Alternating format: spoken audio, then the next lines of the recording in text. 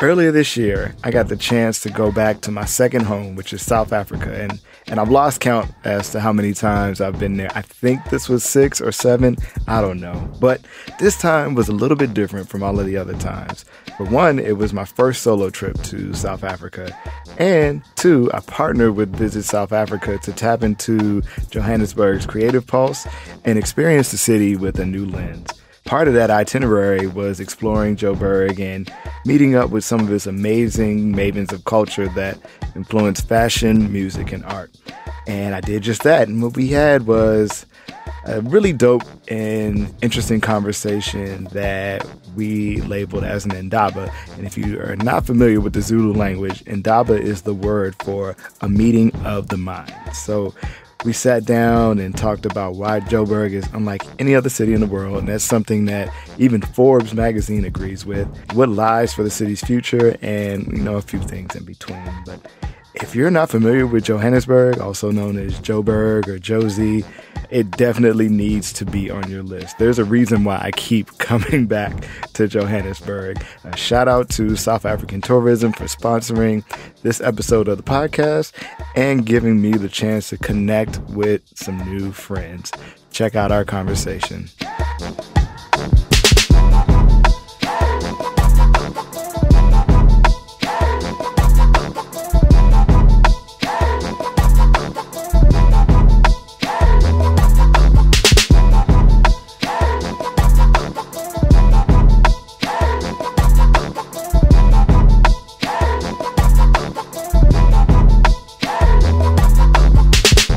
Thank you for joining another episode of UNGENTRIFIED. Of course, this is your boy, Kent Johnson, and I am out of the country right now.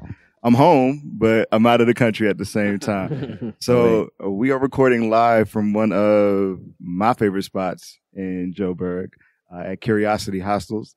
But before we dig into why I'm here, one thing that I ask everybody that comes on the show is what's on their radar at the moment. So it could be your favorite book, your favorite jam, whatever rabbit hole you've fallen into on Netflix. Like, what's taking up your brain space right now? What's on your radar? Yeah. Welcome back, yo. Yeah. There's a lot on my mind, huh? It's tricky to single one thing out. I don't know, man. I think land, travel, purpose. Yeah, a whole lot, Oh, these are real nice answers. Easy.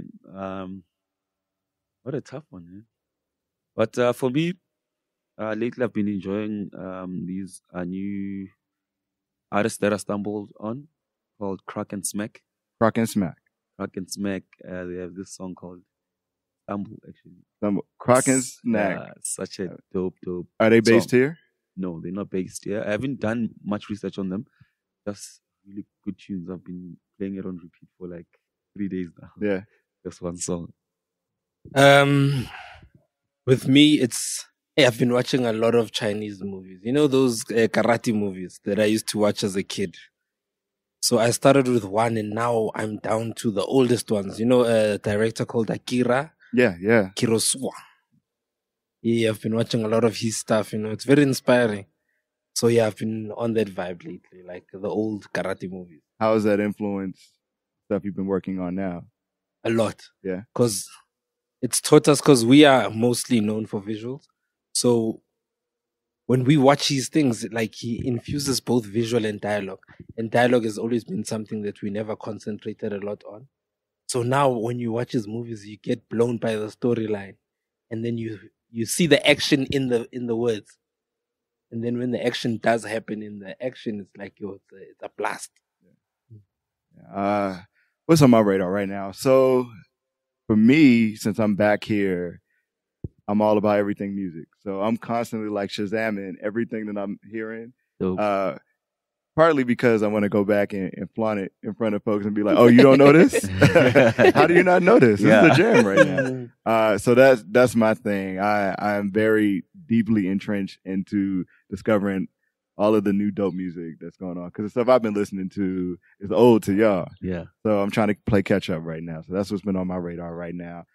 As far as anything I'm watching, There's nothing on Netflix, but you and I were talking about a whole bunch of different stuff that I need to play catch up on that you put me on. So I've been focused on music more so than anything lately. And the project that we've been working on has been a big part of my brain space right now. And that's actually the perfect segue into where we're going next. But before we jump into the main discussion, I'm going to let you guys know who I'm actually talking to. You guys been hearing random voices for the last couple of minutes. And this is the first time I've had 3 guests on the show. So you guys are special. Oh, amazing. Thank you. Thank you. You weren't special before. I just now you're special. So why don't you go ahead and tell the people who you are? Who am I talking to? Yeah. I'm Bheki Dube, and I'm from Curiocity Hostels. And yeah, so we offer accommodation in Joburg and cool experiences around the cities that we're in. Okay, Becky's being super humble right now. Becky is the mayor of Maboneng. Of Josie, actually. You can't walk no more than 5 feet with him and somebody shaking his hand and knows who he is. He's being incredibly humble. Yeah. Actually, I realized how influential these two are today. More than me. Right. No, we had the same. Right, they got billboards in the city. Like, we're nobodies. I think it's matching outfits. That's all. Nothing else.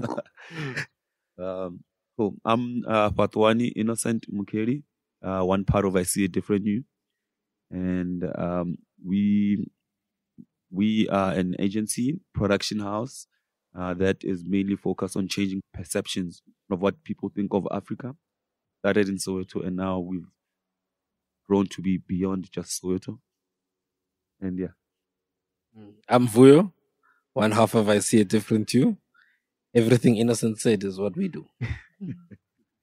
And these guys are also being humble. Like I mentioned, we were riding down the freeway and just happened to see a billboard with them. And they're like, oh, yeah, that's nothing. Oh, it's still up. Yeah, real nobodies I'm talking to right now. But I'm so happy to have met you two. Becky and I are old friends. We cool. We've been cool. But you guys, we met yesterday. Thank you. And immediately hit it off. Yeah.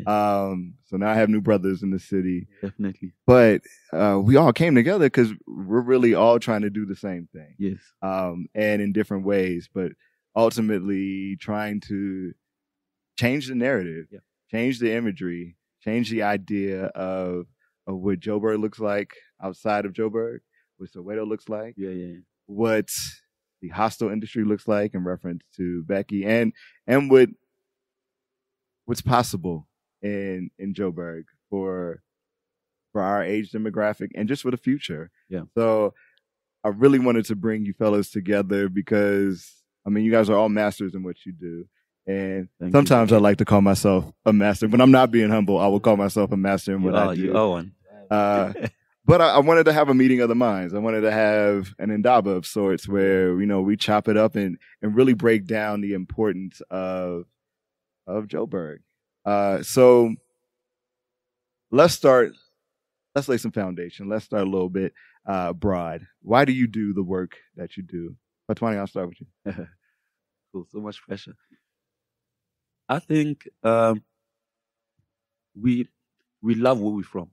You know, we have a passion for Soweto. We have a passion for Africa, for Johannesburg, and just the whole Black consciousness thing. When we started, we didn't think it could be something we live off because it was just fun. And then we saw the gap that, okay, cool, we can position ourselves this way and make a living off it. You know, make a living off what we love. And I mean, it's tough, but it's fun. We wake up every day, me and Vuyo fight. And we fight for like fun things, you know, like, no, let's shoot this thing this way. Let's write ads this way, you know. And it's a beautiful challenge, and being able to grow and employ other people to help the cause of what we want to be is the most amazing thing to see and do. You know, Power. I mean, it's quite great to be, you know, we've been cultivating or hustling in the city for a long time. Yeah. But we've never really sat on such a platform. Such an amazing thing, yeah. Yeah. But I think it's born from storytelling, you know? Like, you know, as far as one could remember, our grandparents will narrate these stories. And went on, started doing walking tours of the city. That was me, I guess, telling my story, changing perception, Yes. narrating our own African stories. And I think this now, it's an extended version of that. As much as you create a foundation for both local and international travelers to be able to come in, but it's also really just telling urban African stories that a lot of people don't get to speak about, Yeah, I think you guys make the city real to people because Thank you. there are, and this is something I've learned just in bringing people here, that they have this crazy idea of what South Africa is, what Joburg is, what Soweto is, and it's nowhere near the actual reality for these places. So the fact that you have put passion into really just telling the truth about your city is something that people take for granted, and we're quick to complain about how people view our city, but very few people want to do the work to change that. Yeah. And that's where you guys have come in. You felt compelled enough to bring the importance and the value that people hadn't understood yet, but you knew it was there. Same thing with Black and Abroad. We really wanted people to understand that there were so many stories that weren't being told that were happening. And moments like this where, connections are being made and exchanges of information and knowledge and just the innate connection that we have that don't get to happen if we rely on things that have been told to us before. And we spoke about this earlier about how even here you guys have had ideas on other countries in the continent, and that was really what sparked I See a Different You. So tell us about that trip that kind of jumped off the company. So Innocent and business partner of ours left for Kenya. So when they went to Kenya for a job, when they got there, they sent us a picture. It was of this guy on a motorbike. He was so cool. I'm like, hi, why are you sure you guys are in Kenya? Why is there's bicycles in Kenya and scooters in Kenya and nice motorbikes there? And there's buildings at the back. And they're like, yeah, Kenya's nice, man. There's buildings and that's when we realized that what we thought of Kenya, because we thought Kenya was just a jungle, it was just a civil war and all, like, it was just people killing each other, and hungry children and poverty. But then when we saw that picture, we realized that we have been showed so much negative of Africa that we think the whole continent looks like that, And when they sent us that picture, we realized that this is probably how people think of South Africa as well. And then we started I See a Different You, showing people a different South Africa, a different Africa. That was really your aha moment. Like, wait a minute, this is how people are looking at us, and that's the same. That's the same kind of moments that Eric, my co-founder, and I had when we were like, this is how the world views us, even when we're in a space where we can travel the world. My first time here in Joburg, I was out in Gauteng. I think we were in the cradle, and one of the workers there was like, it was a white gentleman, and he said, this is the first time I've seen Black people enjoying themselves, like in a space of pleasure. And we were looking like, what? How is that? This is 2015, mind you, not that long ago. He was just like, yeah, he was like, no, I'm glad to see you here, but I've just never seen that before. And it just put into perspective the things that even here need to change internally. And those are things that we deal with at home. And sometimes you don't even know that you're dragging that along with you until somebody points it out.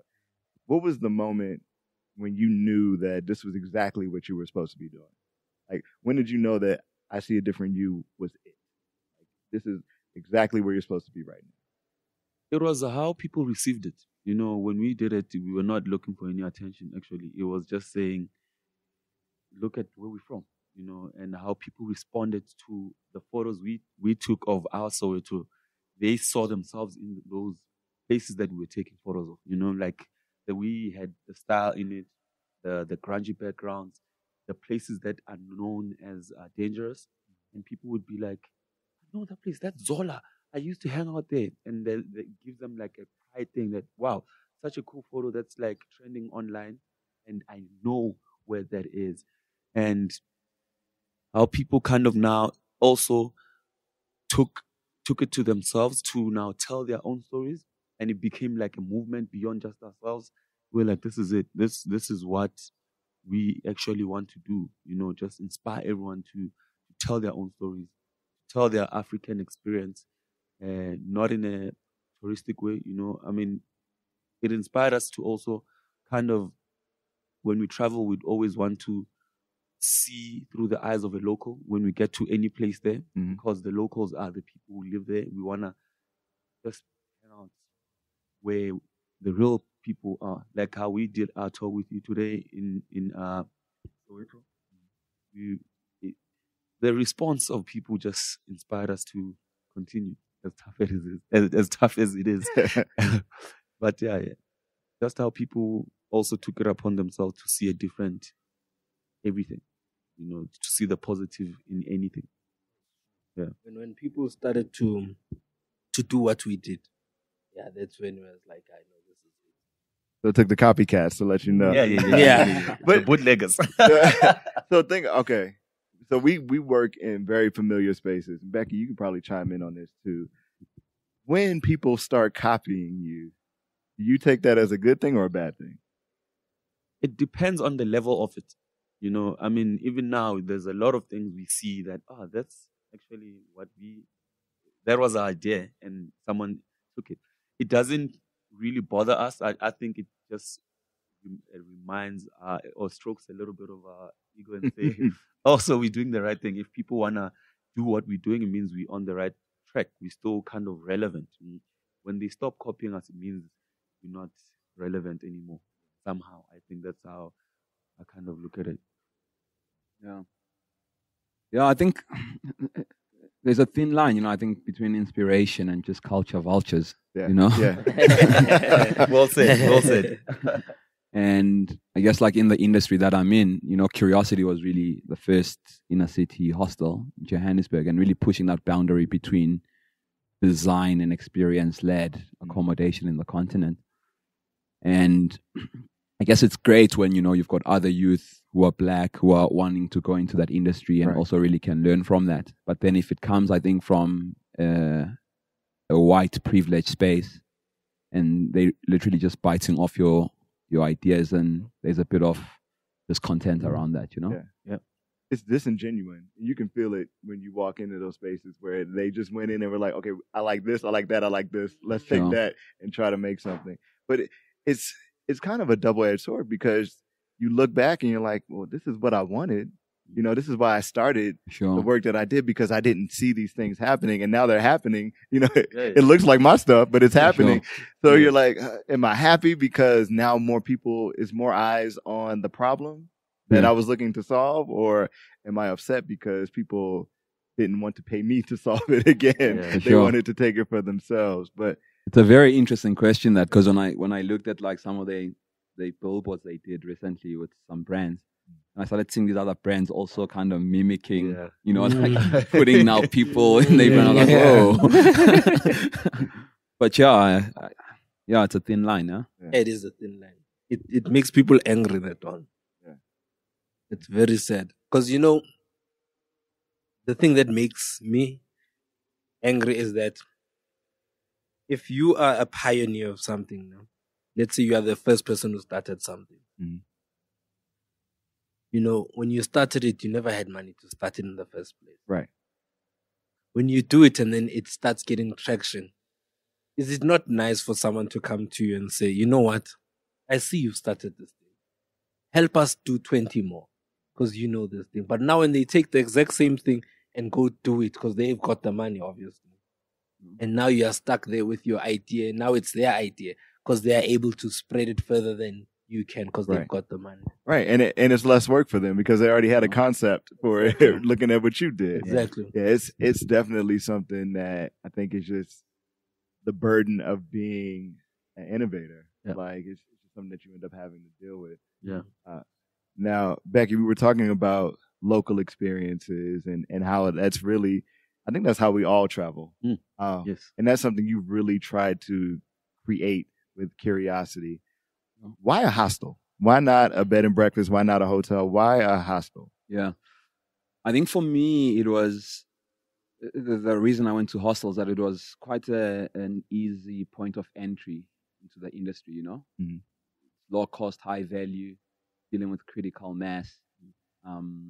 But also it's very authentic than, a typical hotel. You know, it's about shared experiences. It's about, people all meeting at a bar, meeting at the communal kitchen, and getting to really understand spaces from a localized sense, And yeah, I think the model will always evolve, it will grow from this to something else, but the DNA will always have basically the communal aspect of a hostel itself.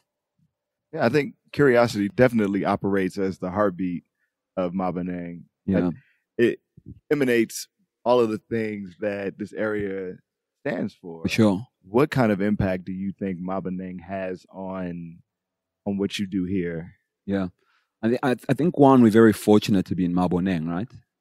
Reason being, it's so accessible. You step out the door, you've got restaurant, bars, theaters. It makes it easier, for a traveler, both locally and internationally, to really kind of connect, or have that sense of connectedness. Mm. I think I forgot your question. Can I touch on something that's really amazing about what Bheki is doing here? Is it's like it's a place where you meet anything you can imagine in the world, like all types of people, right?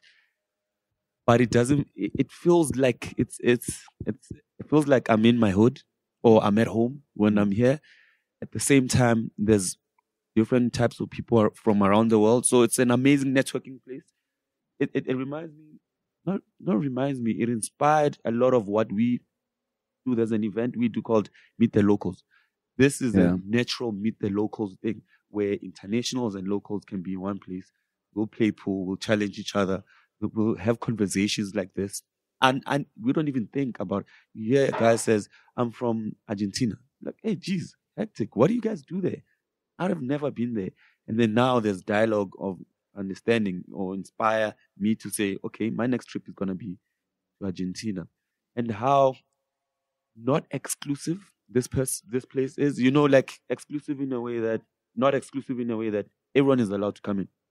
They don't care if you're wearing sneakers, suits, whatever you have in your pocket, what car you're driving, no one cares. We here, we're all the same, no classes, just good energies. And there's one thing your backpacker has that none of them have. It has so much soul. Like the energy that radiates around here. I don't know how you do it, bro, because every time there's new people around here, but the same energy. Yes. Same energy. And that's something that's hard to maintain, I would think. Yeah. I think, you can't manipulate authenticity, right? And tying back to what you're asking about, what if other people come in and bite on those ideas? I don't care what big brand you are, but I think authenticity you can't really replicate. Yeah, like I said, there's always something missing when people try to replicate what you do. And it's, like I said, it's the soul of it. There's heart. And if Curiosity wasn't here, I don't know what Maboneng would feel like. Because Bheki knows this, every time I step foot in this area, I walk up in here and show my face, make sure I'm here, because I just want to be a part of the energy, but I want to normalize the idea for people who are looking at what I'm doing back home. Yeah. This is a place where you need to come. You know what happens? Somehow you have self-appointed ambassadors. Yeah. He's never went and said, dude, you represent this. There's people, like, sometimes I come here, walk around, get bored quickly. I walk up here and chill by the table there, have a beer, and have the best time. I might not be hanging out with anyone, just by myself, and look at people. It's such a dope vibe. Yeah. I don't know how you did it, bro. Yeah. Don't lose it. It's nice. You want Vuyo to hang here more. Guys, I'm always here. We all know why it doesn't come too much here. I love this place. He's got an addictive personality. On what Innocent was saying, like the energy is too nice. When we got in here, there was a guy playing the banjo there. Yeah. relaxed nicely, and then he got up and he ate that plant. He took a plant there and he ate it. Where have you seen that? Yeah, I have not. I also have not until today. And it's also, there's loyalty from locals and Yeah, for international. sure. It's such a dope thing. Yeah. We can go on for days about this place, bro. I love it. Good times, yeah. Yeah. Do you think it was hard for the local people to open up to Maboneng when it first became a thing? How was the transition for folks? Yeah. I think, at core and at heart, Maboneng is born from an artistic community. Mm. Before even the idea of a neighborhood was born, it was how do you create one building into a creative hub? And then eventually, with the influx number of people coming in, the initial developers started realizing that, no, man, people want to leave, work, play here. And that's how the idea of a connected neighborhood was really born. Mm. Like many other neighborhoods in the world, I think artists are always the first critical activists. Yeah. They come, they change, they shift. And the fact that they always the first critical activists, it brings in a very organic flair into the local communities and people feeling that they've got a sense of belonging in those spaces. And Maboneng has gone through circles, I think in the beginning it was very arty, then real estate dictated at some point, then commercial spaces need to come in. That's a natural progression of any area. You need to be able to cater for all vast offerings. Now culinary is quite a huge thing here in the neighborhood, Okay. We've got some of the best restaurants in the neighborhood and it'll grow. It'll always shift, change, grow, adapt to what Joburg is, transform Joburg. And yeah, we hope eventually the whole of Joburg becomes Maboneng. Are you afraid if that happens that Maboneng will lose what made it what it is now? Because we talked about, when things become copies, and every time you copy something, it becomes a little bit less of the original. Yeah. How do we maintain the soul and the warmth of this place, but expand at the same time? Is there a way? I think Joburg is a very interesting city. And I think for a city that for such a long time has had such a negative reputation, you need more developers, you need more ideas like Maboneng. And what one hopes is that these little areas expand and collide, right? And create holistically a city that we want to all live, work, and play in. Right. I don't think every space, will always be like Maboneng is it's community led. And then you go to areas like Braamfontein, it's more young student vibes. You've got the fashion district, Newtown. And I think it's important to have a variety. Yeah. If there was a misconception about this part of town, what do you think it would be? I think the idea of people thinking that you can't explore, Johannesburg. I mean, till to date, it's sad. You've got even locals who don't engage with the city, who haven't engaged with the city in 30 years. Oh, wow. And look, you guys all agree. So this is... Yeah. And what you end up having literally an international clientele that knows the city better than the locals. So I think we need to be able, to transform the mind of the locals. Because once they're able to explore their own backyards, are we then able to influence a larger audience? I mean, I'm sure if you were to step out today, they'll be like, hey, you're going to the city? Don't go into the, So we're trying to change that. And I think that misconception of, not people thinking that you can't explore is a very faulty idea. And it's crazy because it resonates in everything that you guys do. For I See a Different You, like Soweto is very much at the core of that. Yeah. How do you find Soweto represented in the work that you do, even outside of Soweto? Soweto to us is it's our way of living, It's how we greet, it's how we always appreciate and how we always say thank you when someone gives us a compliment. So with us, Soweto is in everything we do. The works that come out from us being Sowetans is just a bonus, but Soweto is just us. It's a way of living, like even when we in like boardrooms where you pitching for business and everything, the Soweto in us helps us be different from anyone that would be pitching for what we are pitching for.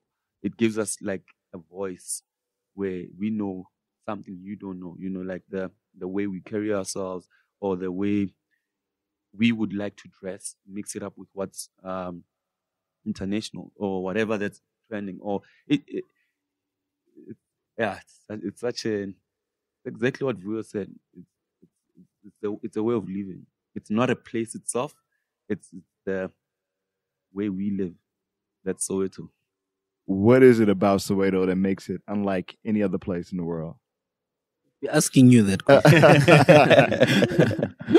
I'm still answering that question for myself. It changes because every time I come, I have a different experience. Yeah. You know, even when I'm doing the same things, Yeah. I have a different experience, and I've gotten those experiences on my own. I've gotten to take people and have them experience it and get their reaction and kind of parse that and understand what that means. Yeah, I mean, I know that I've only had like a corner of Soweto. There's so much I haven't seen there. That's why y'all taking me out tonight. Yeah. So yeah, I that answer changes for me. I can't answer that because I'm not done. So that's a work in progress on that. But a place that's unlike any other place in the world is Maboneng. It just got voted one of the 12 Best most neighborhoods. Yeah, in the by world, Forbes, right? Yeah. Yeah, I mean, that's, the area's it started in 2009. And I think for something of this nature to really grow in the last decade so rapidly, I think no neighborhood really in the world has been able to experience such urban regeneration in such a fast pace. And for us, it talks to a lot about what the new way of thinking. People are no more just interested in your safaris. It's about the human connection. Yeah. People want to come and understand real stories. I think Maboneng articulates that, and it's created a foundation for people to be able to really explore and experience urban African stories at heart. Do you see Maboneng as kind of like the future of Joburg? I think for sure. I think one, it's got potential to really demonstrate how other African cities can become. This idea of creating integrated ecosystems where poor, middle, and upper income earners can all coexist. And as I said earlier, we hope one day, we like to think of Maboneng as a philosophy than a barricaded space. I'll be 6 city blocks in town doing a tour. They'll be like, Maboneng. So we hope eventually the whole of Joburg becomes Maboneng. So before we close out our meeting of the minds, if you were talking to a person who was planning to come here, we'll start with Soweto, what would be the thing they absolutely have to do that isn't a touristy thing? Must learn how to greet people in Zulu. Yeah. Because if you're able to greet a person in a language that is local, you just get straight into their hearts and they'll show you everything. And it's respect. Yes. It's like I want to be in your space, but I want to be appreciative of what it takes to be in your space. And I think a lot of people miss that point of travel. Yes. Is not only coming to enjoy, but leaving your mark as well in a positive way. Yeah. So give us a quick lesson. Give us the proper hello. I'll give you the famous one. Hello. Accent on the O. Right? Yeah. Hello. Okay. Once you say that, you're fine. Yeah. Do you think that Sowetans are different than any other area in Joburg? Do you think there's a special thing about the people from Soweto? I think Soweto has a pride thing. Like there's a Soweto, you should know who I am. Like there's a American dream thing that happens in America. Mm-hmm. Sowetans do have that pride thing. Somehow, I don't know who would put this on us, but somehow when you say you're from Soweto, it comes with like, you feel like there's like 5 lines behind you saying, yeah, you're from Soweto, comes with a lot of my ancestors and like that pride to say Mandela also was living there, all the living legends, all the guys who struggled, heritage. Yeah. It comes with like street what do you call it? Street cred in a way. When you say you're from Soweto, immediately they're like, okay, cool. This guy knows his whereabouts. He knows what he's doing. There's a pride thing. Yeah. Everyone has that. I mean, every hood has it, but No, there's a thing with Sowetans between like it's a thin line between arrogance and just like Confidence, right? confidence. Yeah. But it has that pride thing. Yeah. Becky, same question to you. If there was one thing you would want someone to know about Maboneng before they got here, what would that be? I think you had a better answer than me. That I don't know. Let me see if I can try to answer that. I feel like that's something that changes for me too. Like every time I come here, I do something different. Definitely expect to not come just once. I don't think you can. I don't think you can hang out and be like, "Oh, I'm never coming back here again." I don't think it's allowed. Yeah. And I don't think it's possible. I think you immediately become drawn to the space, and like we talked about this earlier, like it feels familiar, but it also feels like a different space. Yep. There's an immediate warmth, but you know that you're going to be exposed to something new. You know you're going to see something dope. Something creative is going to be in your experience there. You know that you're going to expand whatever your thought is about the city when you come here. I'd say if you're visiting South Africa and you're not staying at the Backpackers, Curiocity, you should just come hang out. Yeah. Try it out. Yeah. That's one place where I think you'll interact with people more than just walking around and like seeing beautiful people. When you at the Backpackers, you literally interact. There's game nights. I used to come to game nights. I love it. We will have fun, So for everyone who comes to SA, try and come to the Backpackers. And the drinks are on point at the bar. Drinks are on point. Yeah. And they're affordable. Yeah. I don't know how you do it's a funny thing, this, because, interesting, because, when we started Curiosity, we'd get these travelers coming in, and they're like, yeah, I checked these guys online, I want to check them out. And it happens now, actually, one of the travelers who's here came in, like, I think 3 years ago. And they're like, yo, I saw these guys online. I see a different you. We want to check them out. Like, they are friends. We know them. They're friends of the brand. We know them. In boardrooms, like they're presenting adverts and stuff. We're like, Peggy, he's our boy. Don't worry. Just got him. We've got him too. That's a nice thing. Yeah. Now we connected. Yeah. No, agreed. And look, and then I came in and did the same. The first time I met Becky, I was like, oh no, we're gonna be cool now. Yeah. Black and Abroad is gonna be all up and through Curiosity. And even because we still have an issue with trying to convince Black people that hostels are things that they should be doing. And I think this is a great space for them to expand that idea. For sure. Because when we tell them, oh no, Curiosity is a Black-owned hostel. Like, no, the guys that run that are Black. They're like, huh? Those things are allowed to coexist? Yeah. So, I think this is a great space for people to open up their ideas of what a hostel stay would feel like. And even if you can't stay, because they do be booked, even if you can't stay, come in and definitely have a drink. I'm telling y'all, the drinks are on point. Before we head out, tell the people where they can find out what you got going on next. Cool. We've got a brilliant website, www.iseeadifferentyou.co.za. Instagram, that's where we're more kind of very active, at I See a Different You. Our Twitter, at I See a Different You as well. And then Facebook. Yeah. So what's the next project you're working on? Can you tell us what you're working on next? I'll just say we're working with some guys from London on a very cool project. Me and Vuyo are having sleepless nights on that.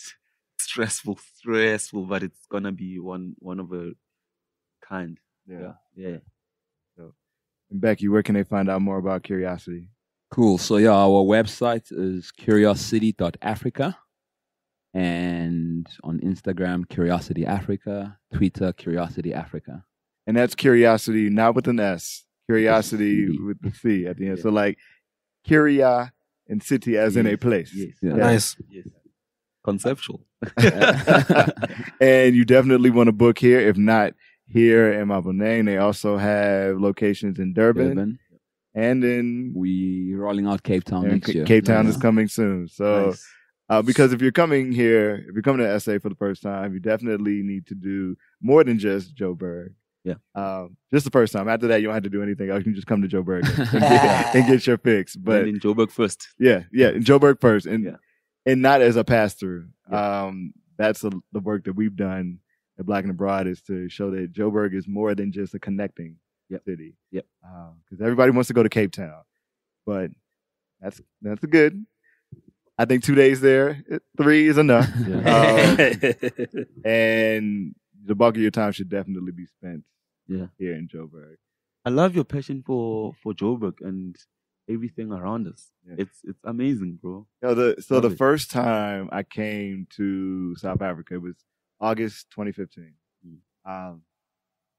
The first experience I had was in Soweto. My homeboy linked us up with his friends. He was like, "Yo, my boy Kent and his business partner Erica in town. I want you to show them around." So it just happened that it was a house party going on in Orlando. Dope. So we caught the taxi from downtown into Orlando. So I know how to make my way down there and chilled there for the whole night. So I think having that experience before I did anything touristy changed my whole perception. And I immediately fell in love. And from there, I think that really set the intention on how I learned about the rest of the city through that. So a house party in Soweto was what kickstarted my love for this city. And you guys haven't failed me since. I'm here twice a year now, and I'm bringing folks every other time I come. You're Sowetan. Nice. No, it's in you. So do I get a South African passport now? I need that. There's things going on back home. Sometimes I need to be out. I'll get you a Just wife. in case. Fellas, thank you so much for chatting it up with me. How dope is this? I got to come home and chill with my peoples and really talk about how dope this city is. If I could bring everybody, I would. I'm trying. And I know that when I get here, they're in good hands. So Thank you. I appreciate you guys. Of course, I'm going to do my normal. You guys can always find me, your host, Kent Johnson, on Instagram and Twitter at Kent W. Johnson. You can also find the podcast on those same places at Ungentrified Pod. This episode and all of the other episodes are on the website, ungentrifiedpodcast.com. And if you're feeling nice, give your boy 5 stars on Apple Podcasts. If you're feeling super nice, add some words to it and write out a review. You can also tell a friend, subscribe if you haven't already, and you should have subscribed already. But these are all things that help me out immensely. Fellas, again, thank you so much for chatting, man. Thank you. Thank you. I couldn't have asked for a better redo. Oh, look, before I leave. So in January of this year, when I was here in Joburg, I hit up Becky and was like, "Hey, Becky, I'm working on a podcast and I want to interview you. You're going to be the first guest on my show." So we sat in the same spot that we're at now and we recorded, and it was a good interview. I got home and the audio was terrible. Yo. And I was so upset. And this to be a full circle moment for me to be able to come back and do it right this time and really dig into why we both love the city for our own personal reasons. I couldn't have asked for a better return to the city. And I hit him up a week ago. I was like, I'm about to come interview you next week and do it all again. So I'm like, that's one of my favorite moments of 2018 is being able to come back and do it right. Yeah. We had the idea, just the execution jacked us up, but we got it now. Maximum respect. Yeah. Nice. Give thanks, man. All right. And of course, you guys, I'll check you guys next time on the next episode. Peace. Peace.